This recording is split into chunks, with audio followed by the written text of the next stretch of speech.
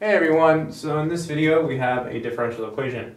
It looks like it's a separable differential equation, so that means that we can separate it. We can have all of the x's with the dx on one side and all of the y's with the dy on the other side. So to do that, we'll divide both sides by the square root of y plus y. So that'll give us dy over this. So we have dy over the square root of y plus y. And then we're going to multiply by dx and divide by this. So in other words, multiply by the reciprocal of this quantity. So that would be dx over the square root of x plus x. So again, what we did was we separated it. We want all the y's with the dy on one side and all of the x's with the dx on the other side. So we have dy, so we divide by this, so we get that, and then you just multiply by the reciprocal to get that. Once you get here, you're able to integrate both sides. And the hard part about this problem is knowing how to integrate this. So how do you do it? Well, this is a pretty tough, I guess a Calc 2 integral, but it's actually pretty tough. So even if you've already taken Calc 2, it might be pretty tough. So one way to do it is to let u be the square root of y. Let me do it over here. So u equals the square root of y. Okay, u equals the square root of y.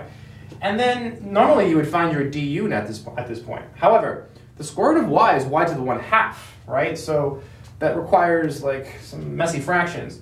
So it's easier if you square both sides. Now take the derivative of both sides. So on the left-hand side, you get 2u du. And here you just get dy. That's that differential notation we're using for the derivative. You learn that when you first learn u sub. That's it. We're ready to make our substitution here.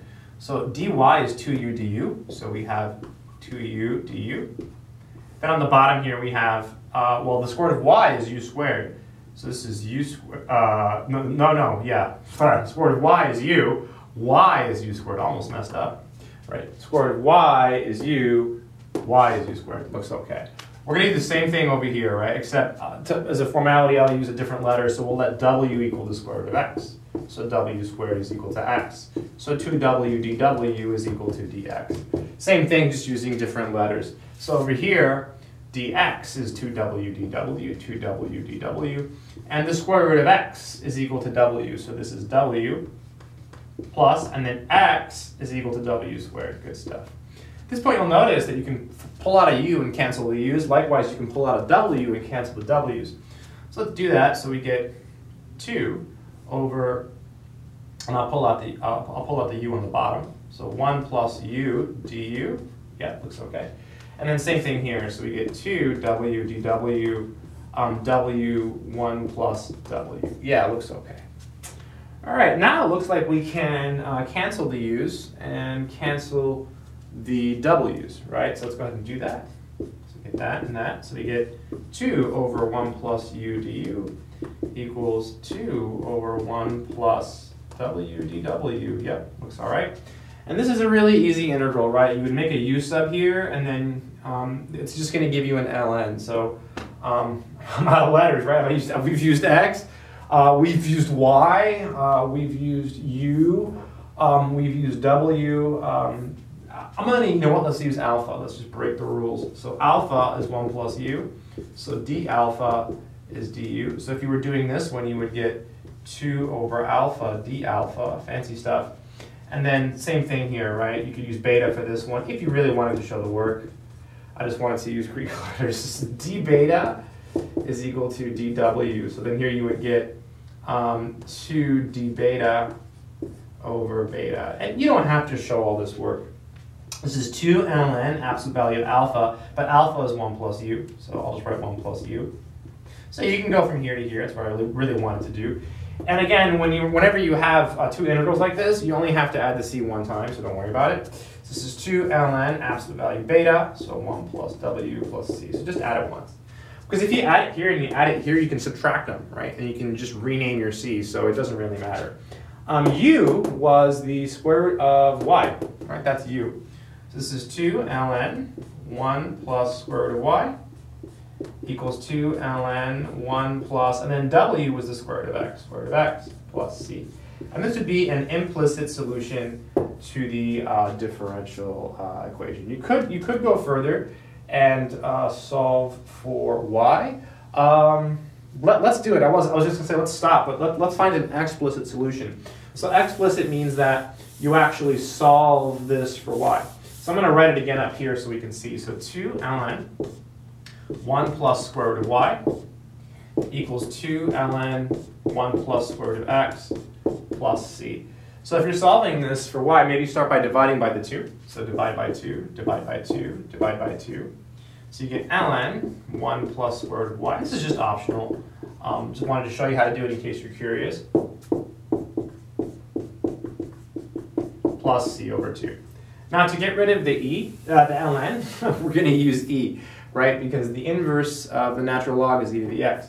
So we exponentiate both sides, right? We exponentiate both sides. And when you do that, these cancel, right? So you get absolute value 1 plus square root of y. Here we can rewrite this. This is actually e to the natural log of 1 plus square root of x times e to the c over 2, right? And then these cancel, so we get 1 plus square root of y, absolute value, equals, I'm going to put this first, e to the c over 2, 1 plus square root of x. Let me explain this step, because sometimes it's not clear how to go from here to here.